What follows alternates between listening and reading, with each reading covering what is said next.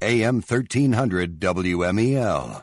Get ready, Space Coast. On Sunday, August 9th, AM 1300 WMEL becomes AM 1060 WMEL. That's Sunday, August 9th. The Talk to Me station, AM 1060 WMEL, will blanket the entire Space Coast with a 50,000-watt signal, bringing you all of your favorite news, talk, and sports programming more clearly than ever before. Remember, on Sunday, August 9th, make the switch to AM 1060 WMEL, the Talk to Me station, AM 1060 WMEL.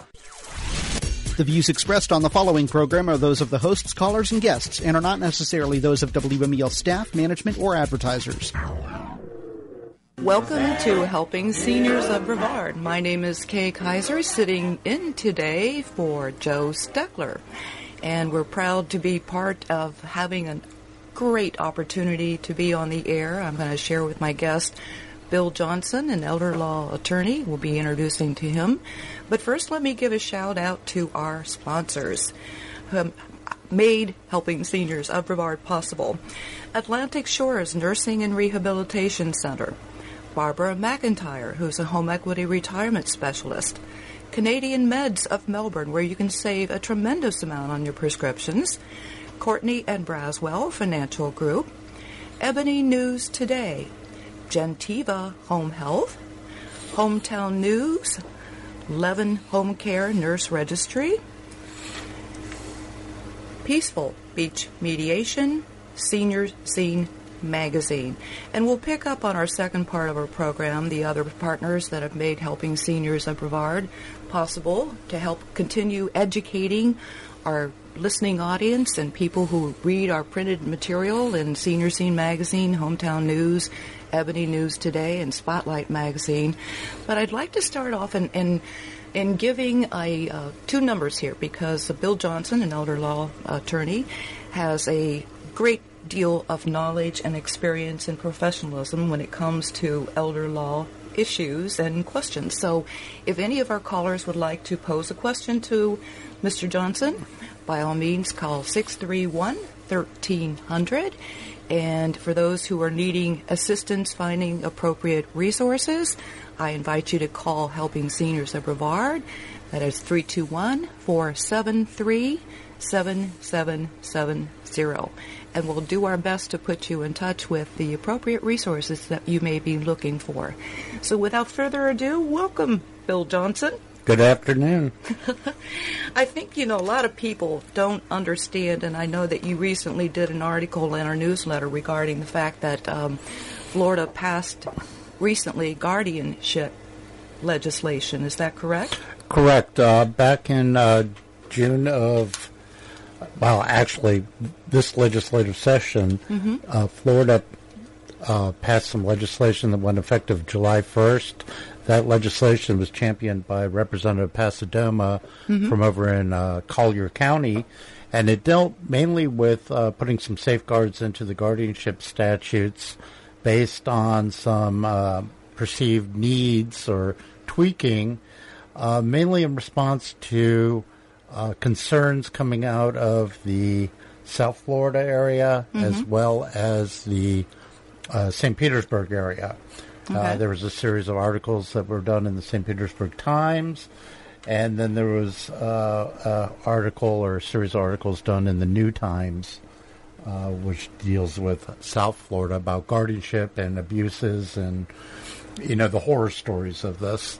And so they addressed at that time going in and making some changes, and putting some more safeguards in, and that law became effective July 1st. So right now we're under that new statute. Okay. Those new changes. And then there is going to be some proposed legislation coming up that would involve licensing professional guardians, and we expect to see that come through this fall. Most people don't know, but the legislative session begins very early next year. Starts in January. Interesting. And we're used to seeing it start usually in March. Wow. So they will actually be having all the committee meetings this fall and winter. And subsequently, things are already hopping due to that schedule. Good. Well, that's, I'm sure, to the benefit. But, a lot of people may be listening in here and don't understand when or maybe even why would you even need a guardianship, Bill Johnson? Well, basically, if you're incapacitated and we have to go to court to have you legally declared incapacitated, that is how we do the process is called guardianship. Okay. So we file a petition to have you declared incapacitated, and we also file a petition for the appointment of a guardian. Then the court will send out a 3-member examining committee composed of a doctor and 2 other medical professionals to go out to the alleged incapacitated person's house, and they do an evaluation, and they report back to the court whether the person's partially, totally, or not at all incapacitated. Okay. The court also will appoint an attorney to represent the alleged incapacitated person, just to make sure they're not being railroaded through the system. All right, good. If the examining committee comes back and says the person's partially or totally incapacitated, then we have a 2-step hearing. First part of it is dealing with the issue of capacity, and then the second part would be the appointment of a guardian to take those rights that the person can't manage, like managing finances, health care, things like that. Right. Okay, that makes sense. So you have a whole process there that you can go by and get appointed as a guardian. A lot of times people will do certain documents like a durable power of attorney or a healthcare surrogate where they ahead of time name who they want to manage their finances and healthcare, so we don't have to go to court. Right, and that's ultimately the goal for many families. They don't want to have to go through that process if they had planned that prior to the situation. Well, guardianship's very invasive. You know, you're talking about going in, stripping rights away from somebody and placing them with somebody else. Right, and intimidating, sure. Yeah, and it's, taking control over somebody else. It's also very expensive. You know, a bare-bones guardianship in Brevard's running somewhere around $8,000. Wow. So, you know, if you do the power of attorney healthcare surrogate, usually we can avoid that. However, sometimes we still need to do a guardianship. Say we have somebody in a gray area of capacity and, you go to their house and they got the 10 animals going, fur everywhere, and living in horrible conditions. Right. But yet they don't have any insight and can't see their own situation and won't cooperate with the power of attorney or the healthcare circuit. Right. Sometimes then we still need to go in. Or sometimes, maybe the person you named as the power of attorney is stealing from you. And doesn't that come up sometimes? Oh, that comes up quite a lot. I get so many calls from callers saying that, I'm concerned. I had one just even yesterday that was referred to me about a woman who basically her son and her grandson are literally taking advantage and taking her money. And unfortunately, the woman is not mentally clear to understand the whole situation and is feeling like, okay, I'm just going to let it go. But that's not the situation, and that's not how it should be handled. Correct. The Department of Children and Families has a hotline, 1-800-96-ABUSE, and that is a hotline you can call, and you can leave an anonymous, basically, tip or concern, and then they'll send out an investigator to check out what's going on at the house. And that's really important. I want to repeat that number. You said it was 1-800-96-ABUSE. So you can remain anonymous when you make that call, but if you have a concern about someone that you feel is being, quote, taken advantage of, and yet has not taken the rightful steps to really have proper situation intact, then by all means, I highly recommend call. Also, not last year, but the year before, the legislature passed a new and enhanced exploitation statute. And, of course, if somebody is stealing from somebody, you can always call the police. Yes, absolutely. It's a crime. So It is a crime. I can remember, we're getting ready to celebrate our first year anniversary and actually opening up an office August 11th. And basically some of the first calls that I had were from people who were saying that, I lost my husband. I found a gal to come in, and she was pregnant at the time, and she had no real experience in healthcare and et cetera. Turned out that she was taking her for some $2,400 a month and living in this woman's home. And so the lady was concerned, what do I do, where do I go, and everything. So, I know Joe and I have always talked on the air about, taking the right steps to make sure that people are not scammed and taken advantage of.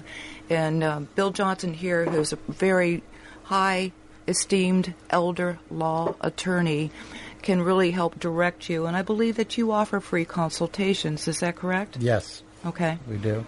So don't hesitate to call. If you, Bill, why don't you shout out your telephone number here for our listening audience? Okay. My office number is 321-253-1667. Okay, and if you didn't write that down, you can always call Helping Seniors of Brevard at 473-7770, and I will be glad to give you that number as well. So just a reminder, too, sometimes people want to maybe have a question to call in when they hear a particular subject on the radio here. You don't have to even give us your name, but if you do have a question to ask Bill Johnson, by all means, call 631-1300, and I'm sure he'll field your questions and give you some proper answers as well. Well, you talked briefly, Bill, about exploitation cases. How often do you see this in your practice? Quite often. We see those kind of cases all the time. Okay. Well, as the number one exploiter of the elderly is family. Yeah. That's what I've heard many times, too. And unfortunately, when somebody gets involved in taking care of the parent and who may be incapacitated to really react on their own and so forth, I hate to say it, but a lot of problems do result from the family members. And there shouldn't be that feuding. There should be some amicable solutions to solve that problem. Wouldn't you agree, Bill? I would agree with that. Okay. Well, why do you feel that the alleged incapacitated person get their own attorney prior to this? Well, you have a right to counsel, so you can go with a court-appointed attorney, or you could hire your own attorney if you wanted to. Okay. If you have the wherewithal to do so. Well, and it boils down to all about planning ahead. Correct. And so many people, even the calls that I get, they're in a crisis situation because they haven't considered long-term care, what's going to happen. They just haven't really dotted the I's and crossed the T's to plan for the future, and unfortunately, they find themselves panicky. Now what do I do? Where do I go? And everything. And now the family's fighting and, saying, I want this asset. I want this asset. Don't give him the car. I want the car. And all this could have been avoided if just take the time to really sit down and put together a plan and talk to a person like Bill Johnson who can help you avoid some very serious problems in the future. I would agree with that. It's amazing how many times people are fighting over the assets before somebody's passed on. That's true. That's absolutely true. And it's a shame it should even happen to begin with. I mean, this is a time of sorrow and sadness that you've lost a loved one, but yet many of the family members are just looking at, what do I get out of it? And being greedy, if I can be so blunt, but unfortunately, that happens, and it's important to really plan ahead. I can't stress that enough. Bill Johnson, who gets to be on the examining committee, per se? Well, basically the judges have a list of approved people. They have to go through some training. Mm-hmm. And basically that consists of knowing how to write the reports up and things like that. And then the judges have a list of people that they can put on the committees. Okay. They're always looking for more people. So if you're one of those types who think you'd be good at that, and you have a social worker or medical or nursing background, mm-hmm. They are looking for people to do those jobs. It just occurred to me, we get so many people that move from other states to Florida. If they had a guardianship done in another state and now they're in Florida, is that still effective? Well, they can transfer the guardianship from that state to this state. Okay. So, you should, once you have somebody you're guardian for and you're moving them with you out of state, right? Not only should you get the permission of the court where you are, but then you should reestablish guardianship in the new jurisdiction. Okay, and that makes sense, because we just do have so many, lately the trend is a lot of the snowbirds have decided that, hey, this is such a haven here in Brevard County, and it's a best kept secret too in Florida. I'm telling you, more people knew about it, we'd be inundated with more from the Midwest and the Northeast and all around the country, but so many people come to Florida thinking that, okay, everything's in place, but, these are key things that I think that need to be done. And again, it's all about planning. So don't assume things are going to be as they were from where you were. Correct. Okay? Correct. Right. Did I say that right? Yeah. Okay. Yeah.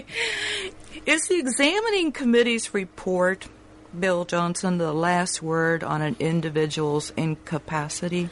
Not necessarily. You could have a split in the examining committee, or they could come back and say that the person's partially incapacitated. Okay. But that is just evidence of incapacity. Right. So you are free to go, see your own psychiatrist, psychologist, neurologist, and present evidence whether or not you think you are incapacitated, and present that during the incapacity part of the hearing. Okay. So basically the process is they have a psychological assessment, a physical assessment. Let's review that for just a moment. What actually goes, to determine whether or not someone is truly incapacitated? Well, they actually have a form that they go out and they go through, and they do assess the physical and mental capacity and whether or not they think a guardianship is needed for an individual. Okay. And then the 3 examining committee members, they all do their own reports, and then they get together and file a comprehensive report. Okay. And that's where they come out as a committee and say specifically whether or not they think someone is capable of doing certain things, like maybe voting or traveling or managing their finances, managing their health care, determining where they live, all these kinds of issues. Okay, that makes perfect sense. And again, if anybody would like to pose a question to Bill Johnson here today on today's program, please dial 631-1300. You don't have to say your name, but I think this is truly important information that a lot of people need to know about, and it's sometimes a little confusing, to be bottom line. I learn something every single day, and there's not a week that goes by where I don't acquire yet another resource. But Bill Johnson is an extremely intelligent, professional elder law attorney, and I recommend him highly. If you have any questions, feel free to call him. Shout your number out again here, if you would. 253-1667. Okay, perfect. Area code 321. Okay, wonderful. Explain to the audience, if you would, Bill, when is it appropriate to have a professional guardian or even the public guardian appointed? Well, let's say we have a individual who doesn't have any family. Okay. And we get those. And that's common here. Yeah, we get people who outlive all their relatives. We Right. get people who just don't have anybody else. And if there are certainly assets available, they can get a professional guardian who will take over their case generally for the rest of their life, even after the assets run out. What qualifies a professional guardian? Okay. Professionals guardians have to go through a course. Okay. It's a 40-hour course. They have to be fingerprinted and pass a criminal background check. They have to have Level 2? Yeah. Okay. And they have to have a credit report. And they get fingerprinted. And they have to post a bond. Okay. And there are a few other things. They get basically licensed by the state. Okay. So, that's kind of a misnomer. They don't really get licensed by the state, but they get approved. They get approved. There's a statute that says everything they Okay. have to comply with. But it's not particularly a license per se. Correct. Okay. And that's what I was talking about. It's going to be proposed is now a license. With the new legislative. Yeah. It's kind of almost that right now it's kind of a stamp that you have been met the requirements. Gotcha. Well, how does one go about finding a professional guardian? You can simply Google it. Okay. There are plenty of them out there. Right. There's a list that's kept at the courthourse. Okay, there you go. So the courthouse would have a list of that. Mm-hmm. They are under the auspices, I believe it is the Department of Elder Affairs. I believe you're right on that, too. I've seen that. That has a list of current approved. Guardians. Yeah, approved guardians. Right. Yeah, okay. Approved guardians. Well, interesting. So just listening and what our discussion is so far, there's a lot to learn when it comes to guardianship and so forth, and we're going to be talking more in our second part of our program. So, I'm talking today. My name is Kay Kaiser, sitting in with our famous Joe Steckler, who's out of town today, and it's my pleasure to be speaking with Bill Johnson, elder law attorney, here on the air as well. So stay tuned. We're going to be giving you a lot more information as we go on into our second half, and feel free to call us at 631-1300 if you have a question. Bill will be happy to answer that. And if you want to call the office and get more information, call 473-7770. So stay with us, and we'll continue this discussion in our second half. Thank you. AM 1300 WMEL. Get ready, Space Coast. On Sunday, August 9th, AM 1300 WMEL becomes AM 1060 WMEL. That's Sunday, August 9th. The Talk to Me station, AM 1060 WMEL, will blanket the entire Space Coast with a 50,000-watt signal, bringing you all of your favorite news, talk, and sports programming more clearly than ever before. Remember, on Sunday, August 9th, make the switch to AM 1060 WMEL, the Talk to Me station, AM 1060 WMEL. Welcome back to the second part of Helping Seniors, the radio arm of Helping Seniors of Brevard. This is Kay Kaiser in today for our famous Joe Steckler, which I'm sitting with Bill Johnson in our studio here today at AM WMEL, soon to become AM 1060, with boosting their signals and wattage 10 times the amount, so we'll cover even more region. But Bill Johnson's our guest today, and before I say any more and go into our other list of partners that have helping Seniors of Brevard, I want to say something special. If Joe Steckler is listening to this program today, there is nobody in higher esteem, in my estimation, and the privilege of working for his aspiration and inspiration and compassion and thinking ahead of trying to form a nonprofit, which we'll be celebrating, opening our office here in another week, has been tremendous. And the amount of calls that I personally have taken, even acting primarily as a case manager with over 500 callers, and many of those I may have talked to 6 dozen times, but Joe Steckler had a vision to help all seniors in Brevard, and I know that he's done the radio show with you, Bill Johnson, for a number of years, and I think you might even like to add something to that. Yeah, I've never met anybody quite as, I guess, relentless as Joe. I think that's a pretty good word to describe him in his advocacy on behalf of the seniors of Brevard County. And it takes all forms, helping Seniors of Brevard was part of Joe's vision. Before that, he was Alzheimer's Foundation. That's right. He's talking to legislators all the time. Yes. Advocating through that system. He's talking to foundations, nonprofits, all over the place, and as well as businesses. That's right. For-profits. Exactly. Trying to get them involved in this. So, yeah, I would call him relentless, Joe Steckler.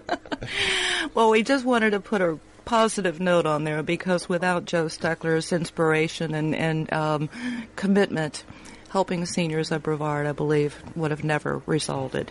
And it's just my pleasure to be able to work with such a gentleman that has the vision and knowing and changing on what's going on in our own county and helping Seniors of Brevard. So I wanted to shout that out a moment, but I also want to give credit to our other partners and Seniors Helping Seniors. It's a mother and daughter team that have seniors actually working for them. So if you need some hands-off help they happen to be there to do those services, and we get a lot of referrals to them. Solid Bite Dental Implants, Dr. Lee Sheldon. Space Coast Center for Independent Living, who's actually donated our office space. We're in the same building as they are over in Rockledge on Haverty Court. Spotlight Magazine, the Eye Institute, the Fountains of Melbourne, the Social Adult Daycare Center, Vitas Innovative Hospice Care of Brevard, Wendy Handy, who's a new partner, sales associate for Dale Sorensen Real Estate, Weiderman Malik Public Attorneys, and William Johnson, of course, sitting right here in the studio. WMAL AM 1300, soon on Sunday will be 1060 radio. Rencare Medical Monitoring, that's the medical monitoring device, and they've got a pill dispensing monitoring system that I highly recommend that will keep a lot of seniors and people out of assisted living if they need help in reminding to get their medications on time. And lastly, Wustov Health Systems. So thanks to everyone for being part of helping Seniors of Brevard, and we continue to grow and help more seniors. And with that, I want to welcome on our second half of the program today, Bill Johnson, elder law attorney.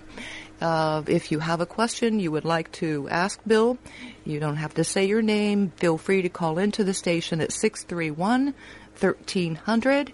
If you need help finding resources, call me at the office, Kay Kaiser, 473-7770. I would like to add something from the first half. You go right ahead. How you go ahead and, there is a list of professional guardians kept by the state. Okay. But also here in Brevard County, we have two associations.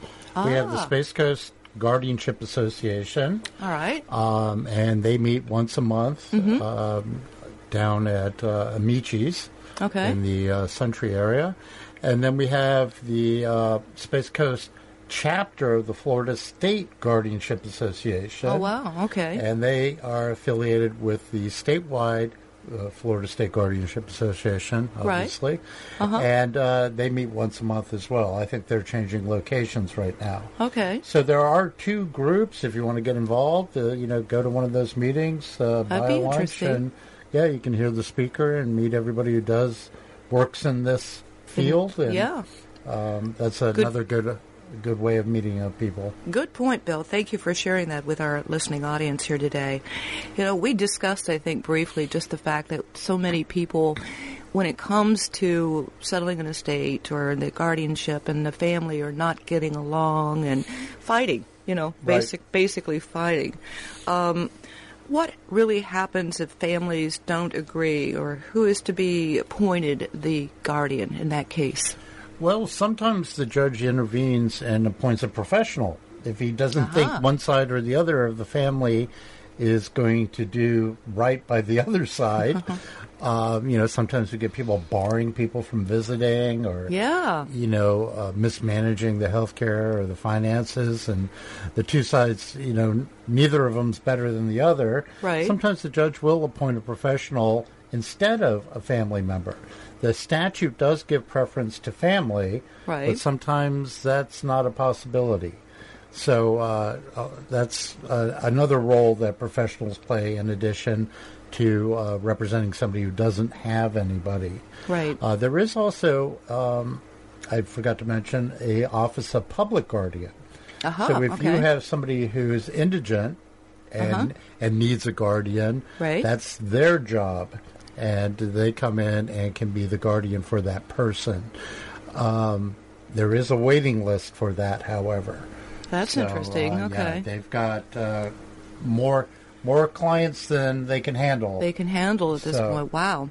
Well, with so many people that do actually end up moving to Florida from another state and everything, and like you say that maybe they don't have any family here. They don't have anyone close to them. So that's where you would advise, looking into getting a professional guardian to take over. A professional guardian usually gets involved sometimes without, somebody has out-of-state family who can't be here.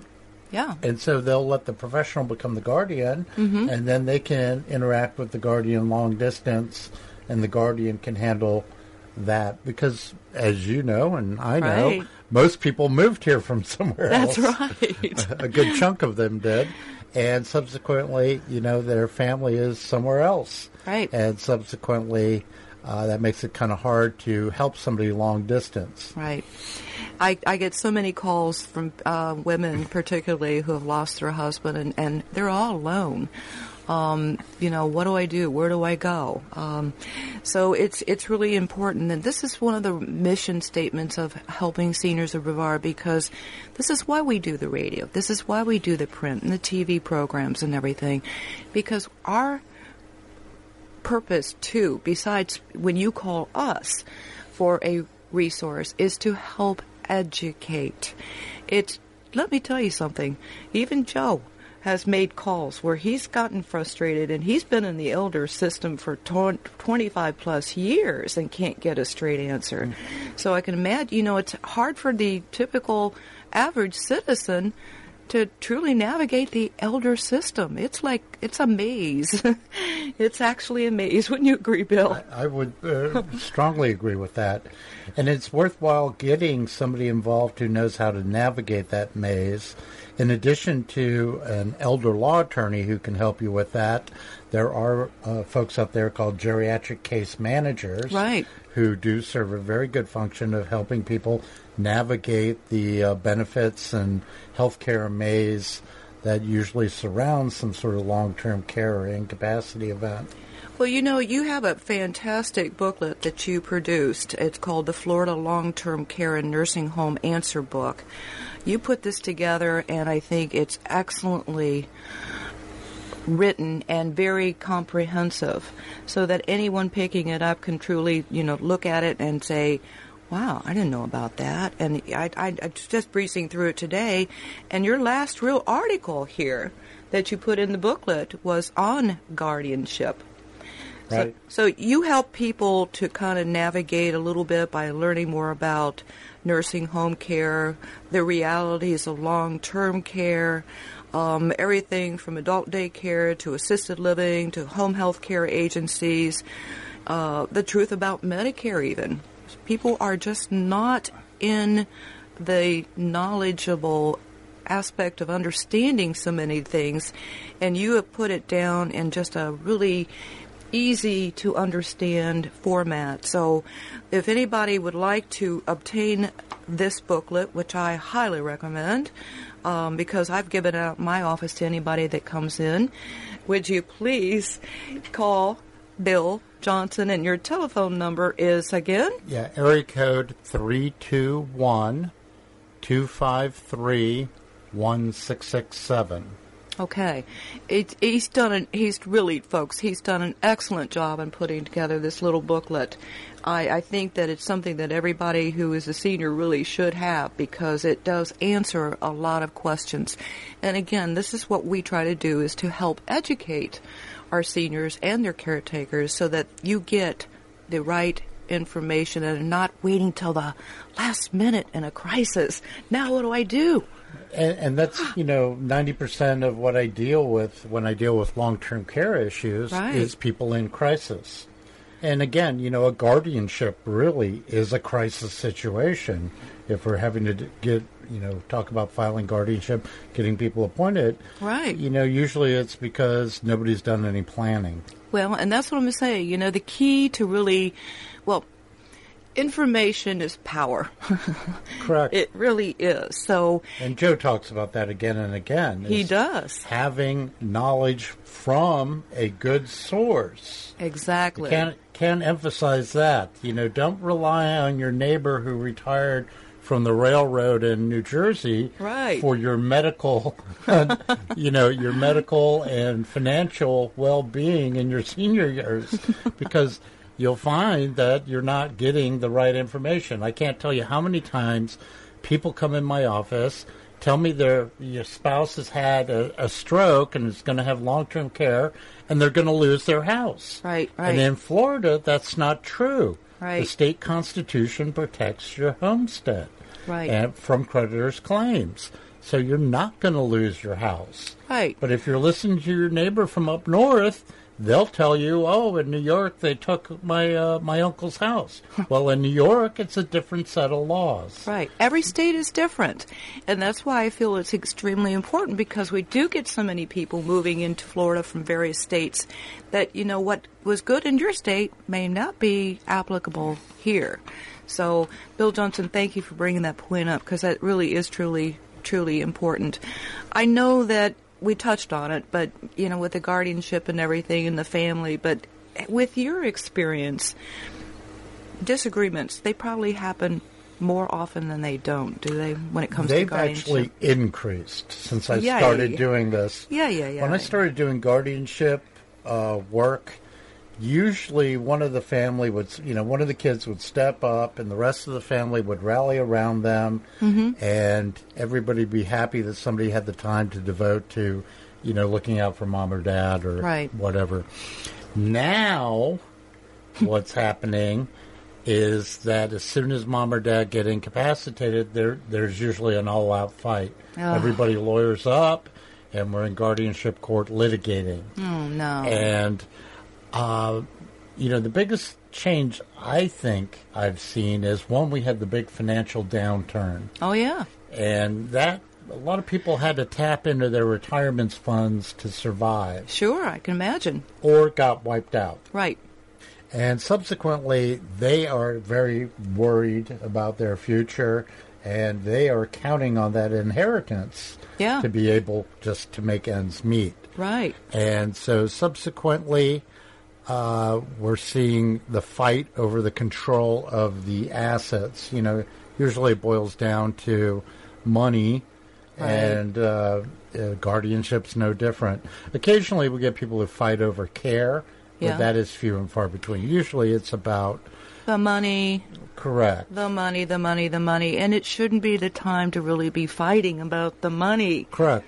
Yeah. And it seems in the past, most people or most families would all cooperate. Nowadays, it seems everybody's kind of throwing their hat in the ring and willing to go at it.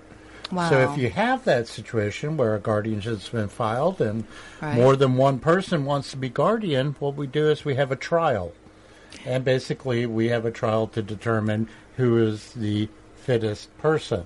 And that's expensive, though. That gets to be expensive. Just like any other civil trial, that can be very expensive. Right. And do the family members understand that this is money that they're going to have to spend to resolve this problem? Right. Ooh. Yeah, and if you don't succeed in being appointed, guess what? Your attorney's fees aren't paid from the alleged incapacitated money. And it comes so from you're their out, pocket. Yes, you're out all that money. So, which is kind of a good system. You've got to be serious about it. Yeah, definitely. Before you get involved in that. And pursue that avenue. That's something that a lot of people need to be aware of, in the fact that, hey, is it really worth all this bickering and fighting over the money? And then, like I said, at the end of the day, the judge may say, you don't win and you don't win, and appoint a professional. As a result of all of that and all that money spent, guess what? You're out. Yeah, it could say both of you are out. Yeah. If you sling enough mud at each other that you're both muddy, the judge may go with somebody else. Yeah, it's just, and I think that's a very valid point, Bill, the fact that people just think, coming in, I'm going to get that money and I'm going to fight you and everything, but seriously, reconsider that. Help your folks get some proper planning so it doesn't result in family members fighting over money or health care or anything else in order to this guardianship. It's so important. And I would suggest get your documents done well in advance. How soon do you recommend they start doing that? Now. I thought you were going to say yesterday. Yeah, there's no time like the present to have your documents in place. Because if, somebody's getting incapacitated and then you drag them to a lawyer's office and they may or may not have the capacity to sign. Right. And then that may become a whole big issue. And that's another whole bag of apples that you have to deal with. So it's really important, folks, to do your planning ahead of time. Don't be in a crisis situation where suddenly you're calling Bill Johnson and saying, my mother's incapacitated, now what do I do? And I got a brother I won't talk to, and he's been nasty to me. I haven't talked to him in 15 years or whatever the case may be. So, it doesn't need to be ugly. It just doesn't. Don't you agree, Bill? I would agree with that. Okay, good deal. Usually, that's the exception to the rule, at least for the people I see. There are families that get along perfectly well, and everybody rallies around and really has mom or dad's best intentions. Right. And we wish it was the majority of that in the situation, but like you said, the opposite is true. It's been on the rise for you with your experience. Yeah, and I think, it's part of the problem with retirement funds now, and nobody has a pension, and there's a lot of financial insecurity about people's future. That's major. They're usually counting on that inheritance to be able to survive through their own golden years. That's right. And it's just not the same as it was 20 years ago. Right. Let's face it, folks, and pensions, have kind of gone by the wayside. That used to be... back in the 80s, 30% of over 30% of Americans had a pension. Right. Today it's less than 3%. Whoa. I didn't realize it was that low today. And then they're relying on 401ks to be your pension, and the latest statistic I saw is 75% of 401ks are underfunded. Oh, boy. So, there you go, folks. It's important to have a good plan. I think that, we had results of the survey coming back here recently that we had a senior advocacy council, and we've got a plan that they should have by now, our county commissioners. But the number one was information, needing information. So if you've gotten nothing other than the fact today's show, plan ahead. Don't wait till a crisis situation. Just take the time to sit down and draw a little outline out. Get your family members involved with you so that everybody's on the same page. It's so important so that you don't have to be in a situation where a disagreement, or fighting and all that comes down to the line, or you spend a great deal of money trying to get something solved and you don't get to be a guardian after all. The court may appoint somebody else, right, Bill Johnson? Correct. Okay, so that education is vital, and if anyone would like to call me at the office, like I say, my resource list is growing daily. I can be reached at 321-473-7770, and if you'd like to contact Bill Johnson, our elder law attorney, his number is, again, 321-253-1667. Okay, Offices in Suntree. You just recently moved, too, didn't you? Yep. 140 Interlochen Road now. Okay, perfect. Okay, I just happened to think of that. So you're not at the old office. You moved recently. Well, Bill Johnson, I have to tell you, it's been a pleasure to have you on the radio today. And the information, I wish I had your knowledge. I'm a little jealous there, but I can't have all of it. So I just try to do my best in referring people to reputable, ethical business people and organizations, ones that we can trust. And Bill Johnson, you're at the top of the list there for us. Oh, thank you. Okay.